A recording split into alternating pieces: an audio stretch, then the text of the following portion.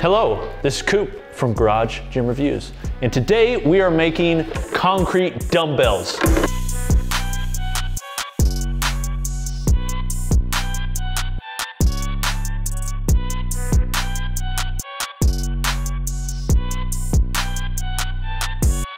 I've made concrete weight plates in the past. You guys have seen the video. I personally like purchasing stuff.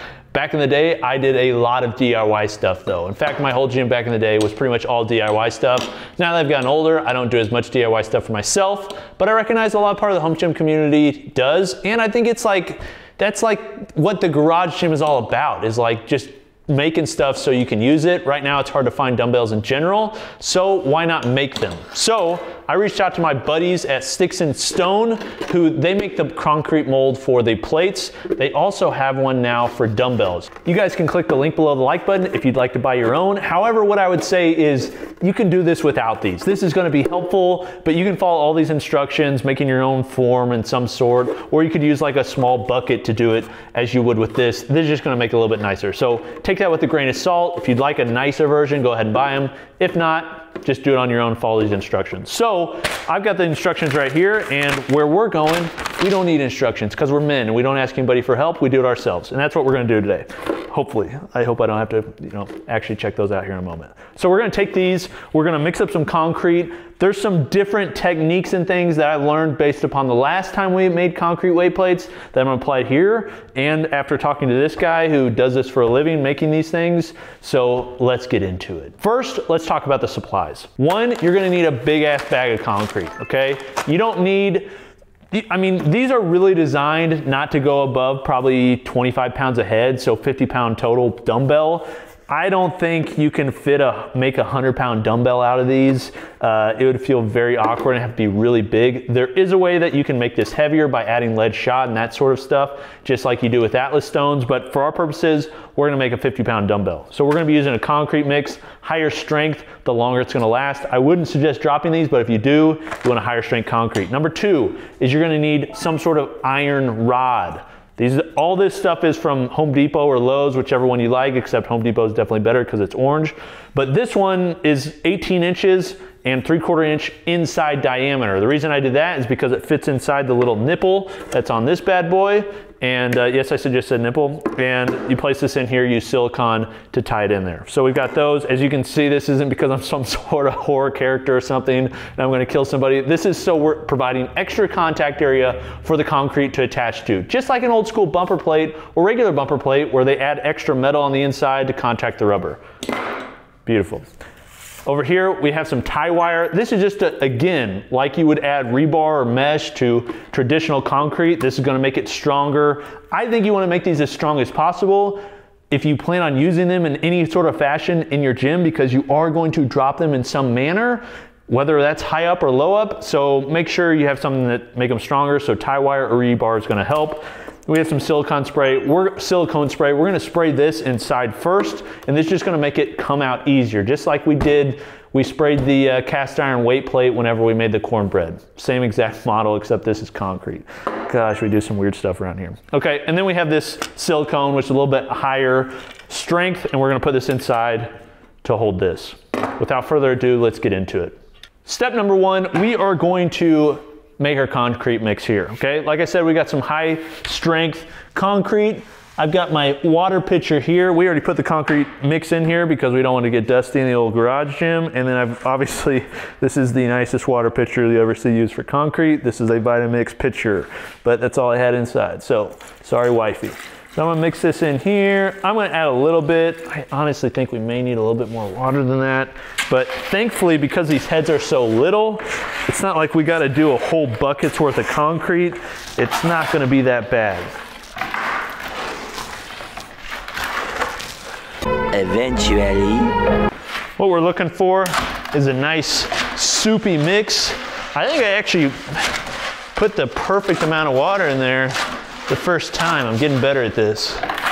Later that same evening. Oh yeah. Who needs a concrete mixture when you got buns of steel? That's perfect. Okay. This is about the mixture level you want. Nice soupy, not too watery, not too grainy. This is what I'm looking for. Okay, so I learned my lesson last time in that I didn't really use a scale to tell how much I was gonna put on here. The difficult part with this stuff is although you can measure it out, because it's concrete and it's using water, the water evaporates and it gets to a lower amount. So weight plates, for instance, if I wanted 45 pounds, you really wanna put in about 49 pounds worth of concrete and water before it dries. So I'm saying, because we want a 50-pound dumbbell, that means each head is gonna be around 24 pounds or so, because this is gonna be a pound or two. So really, I'm probably thinking we're gonna have to fill this all the way to the top, and it's probably gonna be about 26 pounds, 25 pounds, somewhere around there, and then it'll dry down to a lower weight. So the way I'm gonna do that is I got my handy dandy shipping scale here, but what I'm gonna do is I'm gonna zero out the scale before we put this in. But before I get that all dialed in and everything, I wanna make sure I've got some of my stuff prepared ahead of time. We've got this tie wire. Like I said, you could use rebar or you could use some sort of mesh. This would probably be the easiest, most economical way to do it. So that's what we're doing. So I'm gonna just make 2 or 3 of these to put in here. And the way that's gonna work is I'm gonna put some concrete in, then I'm gonna put this in, I'm gonna put more concrete and just kind of do it in layers. So let me cut these and form them real quick. Tie them like this, just super simple. And that's gonna wrap in there.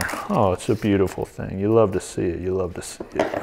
And it doesn't get much better than that, folks. Okay, we got 3 of those. Now what I'm gonna do is I'm gonna zero on my scale. So here we are here. We are at 0 for the weight.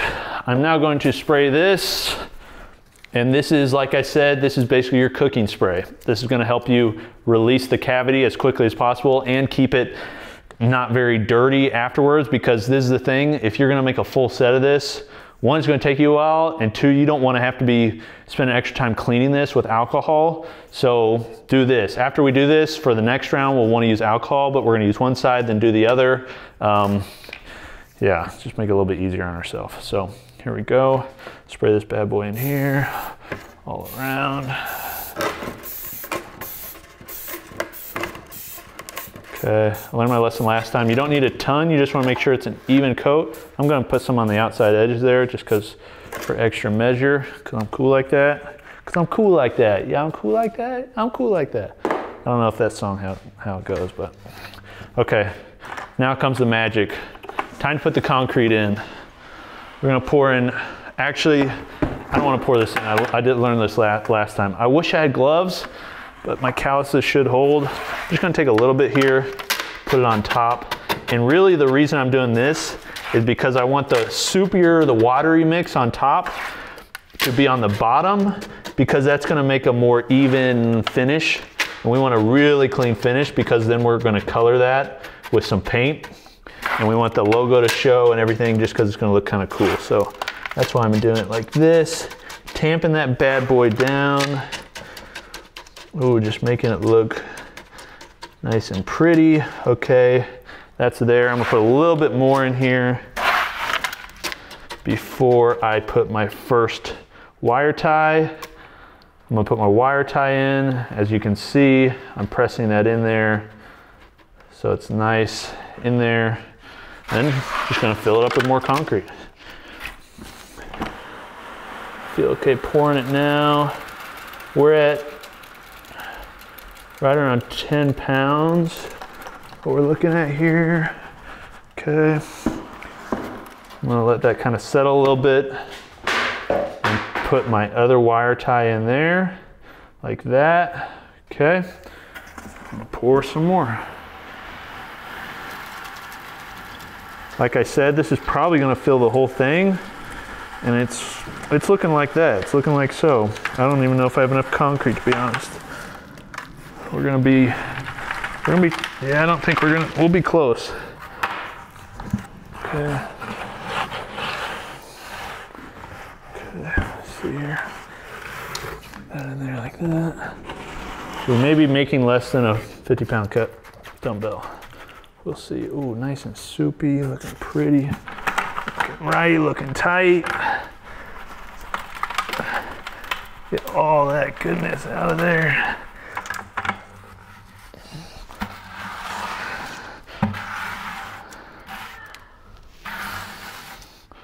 Okay. Get that all flat. And we're looking at 22. Yeah, this is gonna be a little bit less than 50. Probably gonna be around 45-pound dumbbell or so.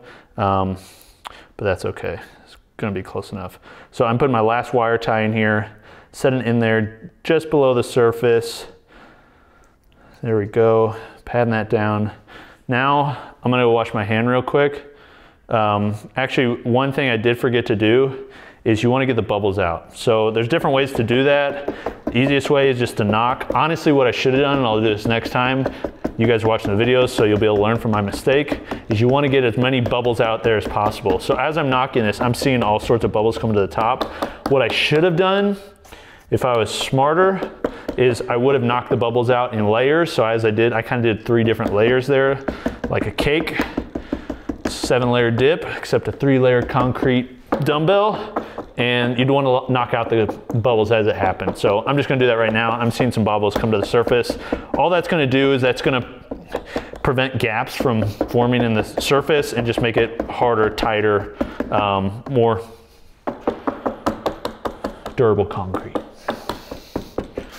Ooh, a little shimmy's working too. Hey ho, what you know about that shimmy? Shimmy. Oh, you can just see the bubbles coming to the top. How you doing, Bubbles? Good to see you, boys.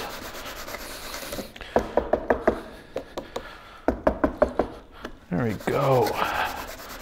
Okay, now what I'm gonna do, this is our 3/4 inch pipe, 18 inches. We are going to set this down in the middle. I'm then gonna take some duct tape. The way that we've done this in the past is we've used silicone to like glue it to the weight plate form. This way is a little bit different. So we're gonna stick this in here in the middle. I'm then gonna tape it to the outside of the form, and that's gonna try and keep it as rigid and centered as possible. Honestly, if you wanna do this really well and you wanna make sure it's straight, you can get a level, but I think that's probably a little overkill. So I'm just gonna set this in here like this. See if I can find that nipple, which I can, because I'm really good at finding nipples. And there we go. Okay. Then I'm gonna take my duct tape here. Okay, so that should hold it enough. You're really just trying to make sure that it stays upright. The more stable you can make it, the better. So if you've got a different method you want to use, feel free. This is the one recommended to me.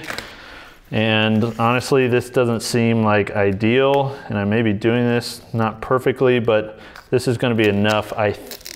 It'll be enough to keep it still. Beautiful. Okay, our first side is done. It's pretty much that simple. We're gonna come back.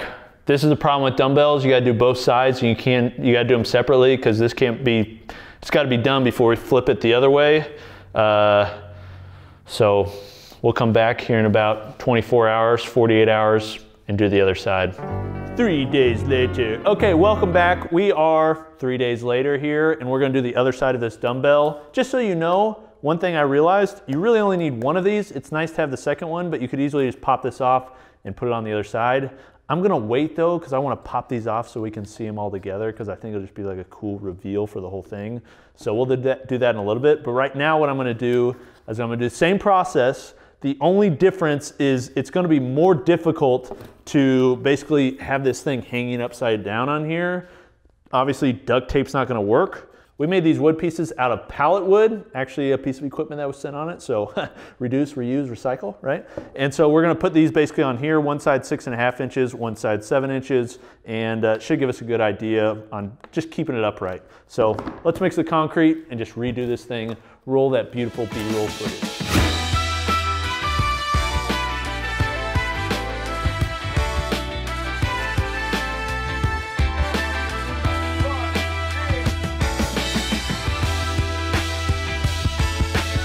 Okay, we got our concrete poured, we got it mixed, everything's good to go. We are now going to take this side, put it on, flip it upside down, and put it in onto the nipple.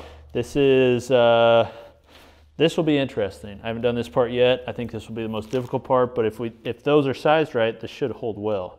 So we're gonna put this bad boy in here. As my awesome videographer just reminded me, we want to make sure the octagons line up.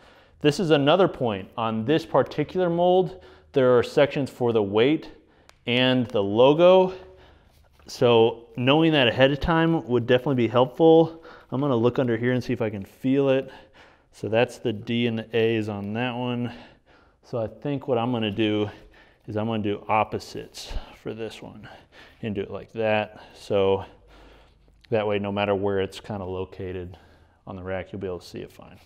Okay, what I'm gonna do is take these, position them, one there, and then one on this side.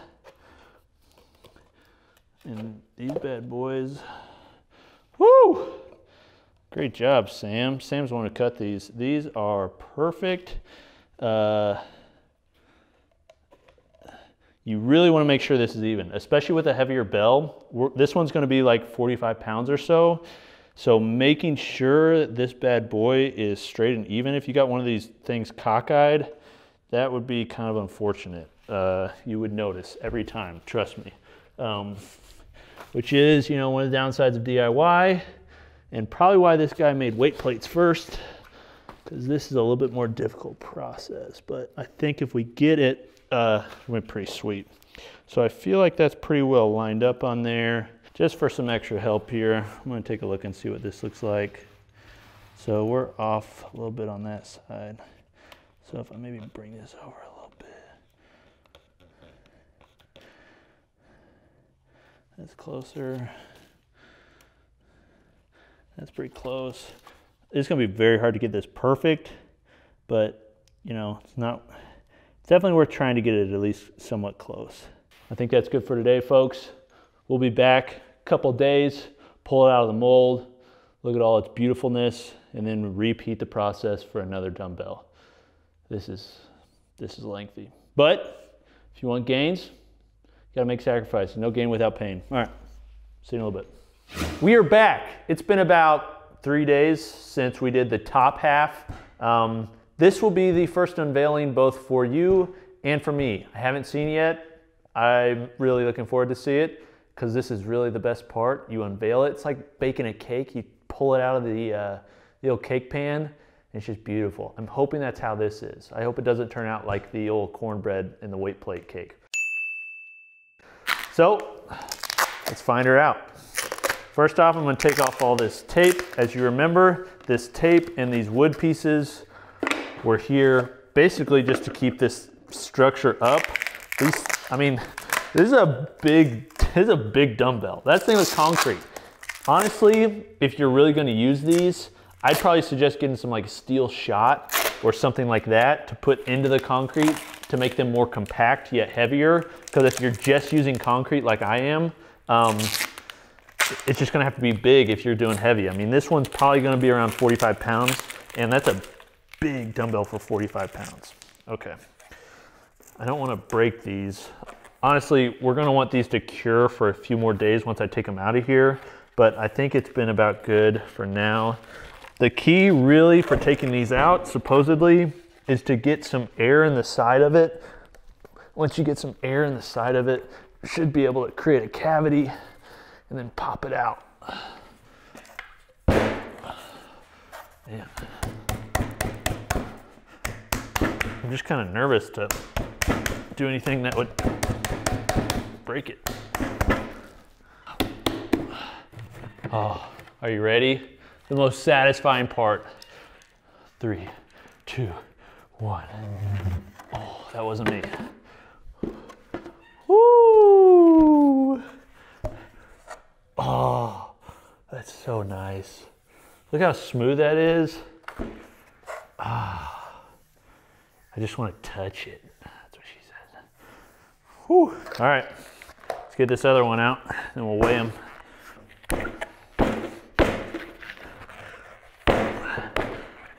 This is not easy. And I used a ton of silicone spray, so make sure you use a lot as well. Okay, here's the other one in all her beautiness and glory.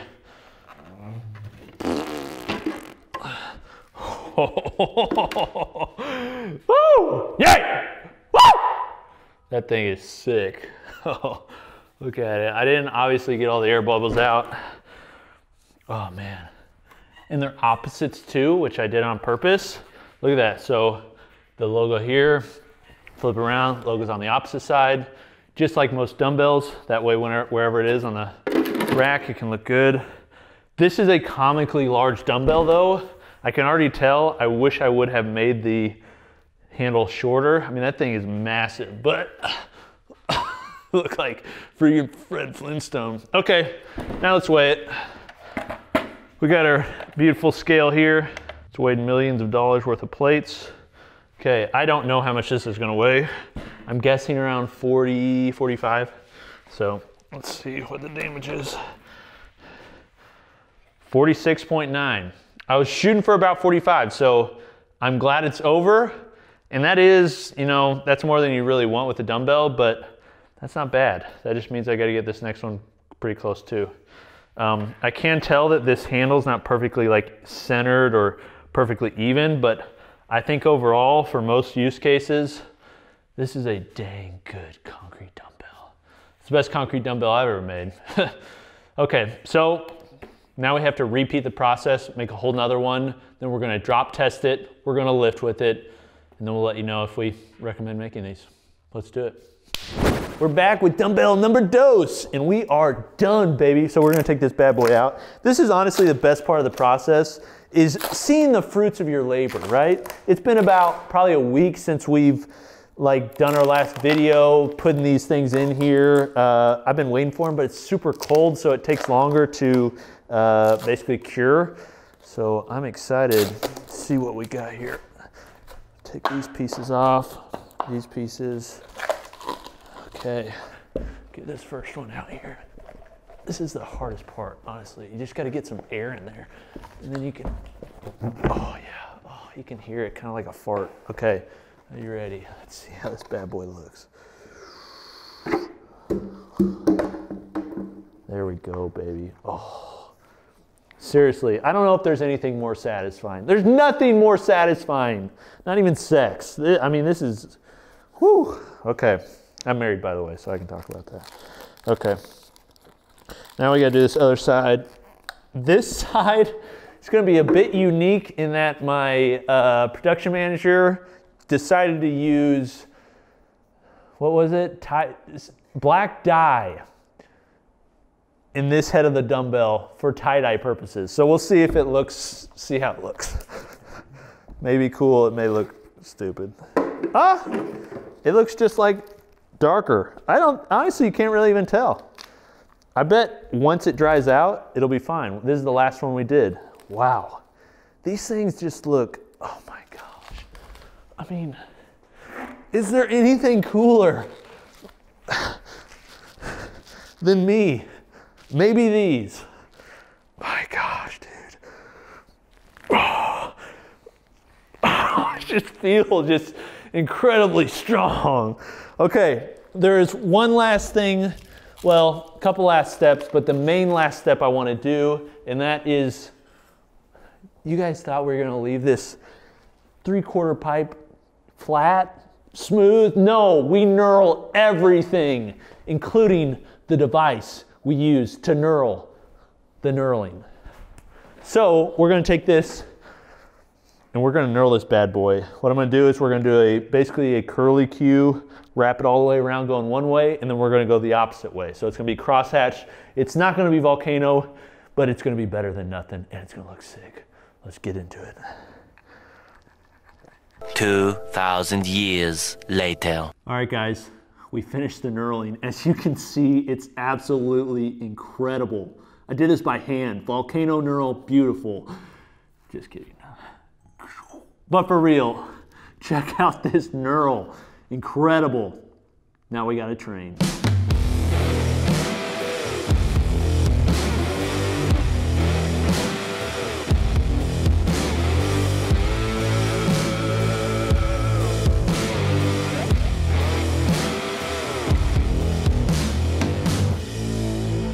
All right, so we have built these together. We've lifted with them, we've knurled them, we've done everything you can think of. But here in Garage Gym Reviews, that's not enough. No, for you folks, we have to do a drop test. It's just something we've got to do. So I got my handy dandy thug rug here. I really don't want to break these because these are going to be like a memento. I'll like set them on a shelf and just look at them, you know, because I probably won't use them because we got the other dumbbells. But I have to show you how strong they are because I think they're going to be stronger than I think. So I'm not going to like throw these up in the air like we normally do with a commercial product, but I want to give you an idea on their durability, and I kind of want to see if they're going to last. So I'm just going to do, let's just start with the standard, just drop from here. Okay, we're good. Man, I don't want them to fall off and hit the concrete. All right, we're good. Nothing. Nothing. The issue is going to come when it hits the concrete. All right. We're good. Good. All right, as you can see, as long as these are hitting a rubber mat, you're pretty good. The issue that's going to happen is this head's going to detach from this handle. Over time that could happen. Currently, even after those drops, it feels great. So the reason I'm testing that is basically if I was on a bench or something, or incline bench, and I suddenly like lost it or whatever, I had to drop it. That's really the only thing you want to do. And these like will probably last longer than some adjustable dumbbells out there. Okay, we've been able to make and train with the concrete dumbbells. Is this something I would suggest most people make? Maybe. I mean, this is like really you're low on funds or you can't find them and you really want to train. The issue is they are so wide for what they are. Like they literally look like Flintstone dumbbells and they feel like it, but they're a lot lighter than I think you'd assume. You can make them heavier by maybe adding some iron rebar and things to make them heavier. But to make a full set, I mean, these are like 50 pounds. They're not that heavy. So a 100-pounder, like double the size, would be just massive. So something to be considerate of. However, I think they're pretty cool. If you'd like to see the mold, check out the link below the like button. However, you could make them with, you know, painter's buckets or something like that. This has been Coop from Garage Gym Reviews. We'll see you next time. Peace.